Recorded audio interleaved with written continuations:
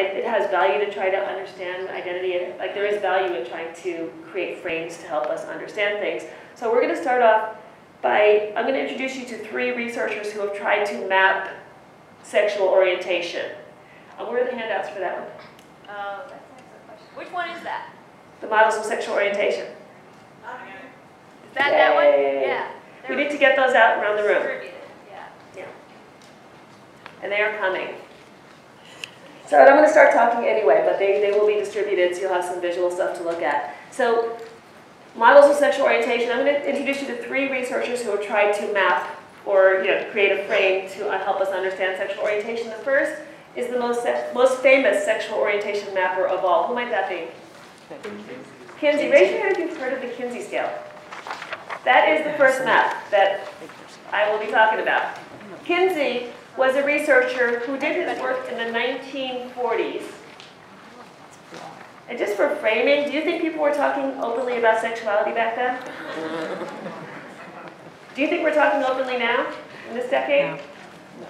We're not even close yet, but we have made a lot of progress. So back then, things were a whole lot worse. So back in the 1940s, Kinsey and his colleagues undertook the first large-scale research study ever done in the United States of human sexuality. And he and his colleagues interviewed over 6,000 males. And they asked them questions that had never been asked before in any kind of large population way. And he asked them about their behavior and their fantasies and all kinds of other stuff. And out of that came this book called Sexuality of the Human Male.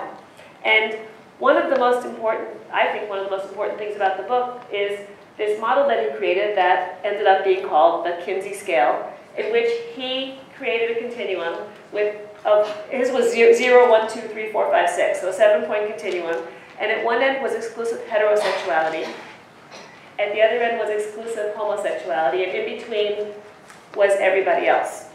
One of the central findings of Kinsey's work was that people are, in fact, not just at the edges of the continuum, but we are also to be found along the continuum,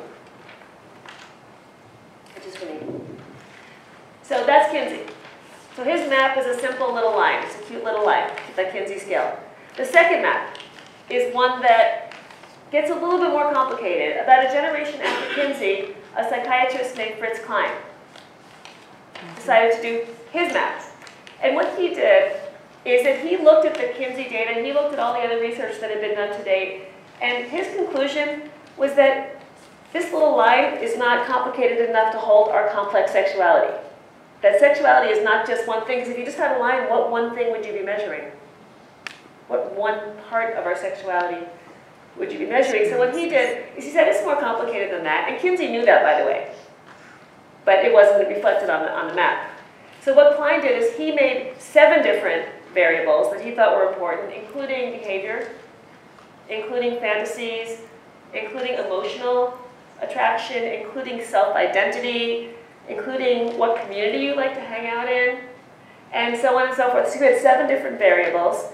And then he also added in something very interesting, which is the idea of time as a variable. So here's a question for all of you. This is a private question. Don't say anything out loud until I say so. This is a private question. But I want you to think of your own selves. Is there anyone here who's under 16 years old? Okay, good. Not good that they're not here, but good for the example I'm going to give. Think of yourself when you were 14 or 15 years old. I apologize in advance to those of you for whom that was not prime fabulous. For me, that was kind of the worst time of my life.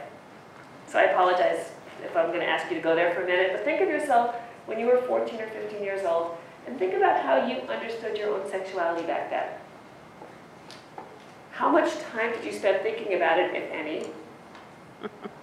These are private questions. Did you have a label? If so, what was that label? What texture did your sexuality have? What values did you attach to your sexuality? How did you understand your sexuality?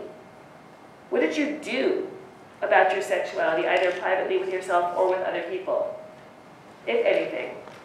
What kinds of things did you fantasize about, if you did, romantically or sexually or both? All those questions. 14, 15 years old. Everybody there? Now think of yourself in 2017 and ask yourself the same questions. Ask yourself the same questions. You want me to repeat them? Oh, God, if I pass this test. Did you have a label for your sexuality? Do you have a label now for your sexuality? If so, what is that label? What texture does your sexuality have? What percentage of your brain space does it take up on average in a given day? What values do you attach to your sexuality? What do you fantasize about? What do you do? What actions do you take regarding your own sexuality? Et cetera, et cetera. Is there anybody in this room whose sexuality has not changed in any of those ways since you were 14 or 15 years old? Is there anyone who's exactly the same now? 2 people. And this is actually pretty typical of what I see. There are some people who actually experience their sexuality as very unchanging over the course of their life, but I believe that most people, we change as we go through our lives. Our sexuality is experienced differently at different points of our life. And by the way, this is true even if your sexual orientation label stays the same throughout your entire life. So even if you, for example, identify as straight and you always identify as straight throughout your life, that doesn't mean that you're going to experience your sexuality in the same way throughout your entire life. So this is a really important thing. So Klein introduced the variable of time. So he made 3 columns. And one column was past, one column was present, and one column was ideal. And the ideal column asks the question, if you could be anywhere on the continuum for a particular aspect, where would you wish to be on that continuum? Do we actually get to decide where we're going to be? I don't think we do. So it's more of an aspirational or a values question. If you could, where would you wish to be? And so he has past, present, and ideal, and 7 different variables. And by the way, the older I get, the more I realize the past is not a big enough space. Like, which past? Do you mean last year? Or do you mean when I was 40? Or do you mean when I was 30? I'm not going to fall off the stage. Or nor am I going to touch the mic. Do you mean when I was 20? Do you mean when I was 15? Like, I have a lot of different pasts. But I think that even starting to understand the idea of change, potential for change over time and how we experience ourselves is a really important thing to add. So Klein's scale has three columns and 7 rows. How many boxes is this scale? Very good. You all passed the math test. 21 boxes. So Klein's scale actually gives us a lot more information about ourselves. What it doesn't do, Kinsey's really great for shorthand because I can say, hey, I'm a Kinsey 3, what about you? For Klein, I'd have to say, would you like to have lunch? And sit down and go over. Yeah, we'd have to spend some time talking about it. It's not shorthand. It's definitely a longhand chart. Anyways, that's Klein, that's Kinsey. The third map is a different kind of map, and that was done around the same time as the Klein sexual orientation grid.